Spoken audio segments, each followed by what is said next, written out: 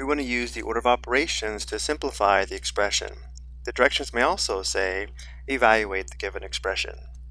So we have 9 plus 8 divided by 2 plus 7 times 3. Now there are 4 steps to the order of operations given below. But we can actually skip the first 2 steps because notice how in step 1 our expression does not have any parentheses or grouping symbols, and in step 2 our expression does not contain exponents. So looking at step 3, we multiply and divide from left to right, and then step 4 we add and subtract from left to right. So to begin simplifying, we want to multiply and divide from left to right.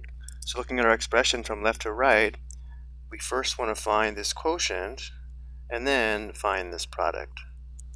So simplifying, we have 9 plus, 8 divided by 2 is equal to 4, and then we have plus 7 times 3 is equal to 21. Our last step is to add and subtract from left to right, but notice how we only have addition.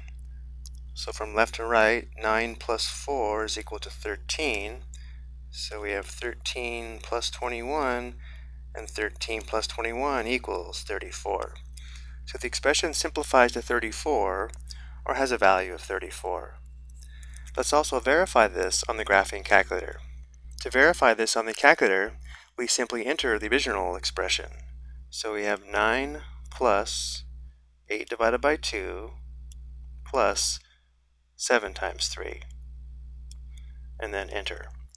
Notice how this does verify our work is correct. I hope you found this helpful.